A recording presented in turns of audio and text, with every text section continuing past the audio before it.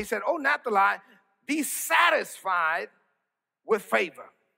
Be satisfied. I'm talking about just being satisfied with the favor of God, where you know that you can rest in God's favor, where the favor of God is on you to the point, Elder Shawana, that you are just satisfied in the favor of God. Like you can just enter into God's rest. Yes, you're believing God for things. Yes, you've come up against opposition. Yes, sometimes what I'm going through doesn't look like what God revealed to me in my prayer life, but I am still satisfied that there's a level of favor that is on my life. And he said, and full of the blessing of the Lord. He says, Naphtali, you shall be full of God's blessing, the blessing of God, the favor of God, the anointing of God, where I am empowered to prosper. And I am empowered to prosper to the full. Jesus said that watch this, John 10:10, till it overflows. You know what I'm saying? So there's a blessing that's on my life, and the blessing doesn't just come a little bit. It comes to the full until it overflows. I mean, there's a level of blessing. There's a level of favor that is on this church that could be on our lives to where we can just rest. We be satisfied that no matter what we're going through, we are going to experience God's favor. Say amen to that. And this is what happens when you get to this level. When you rest in this type of blessing, when you rest in this type of favor, then it doesn't mean, Elder Georgia, that we don't face challenges. It may mean, oh, I know you don't like what I'm about to say. It may mean that we face more challenges than we've ever faced in our life.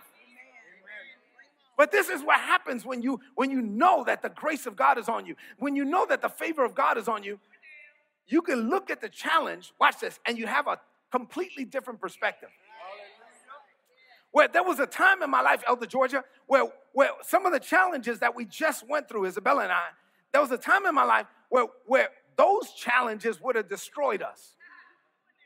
You know what I'm saying?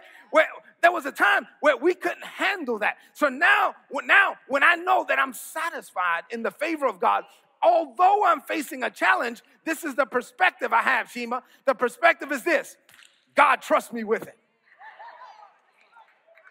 You can look in the mirror and say, girl, look at what God trusts you with.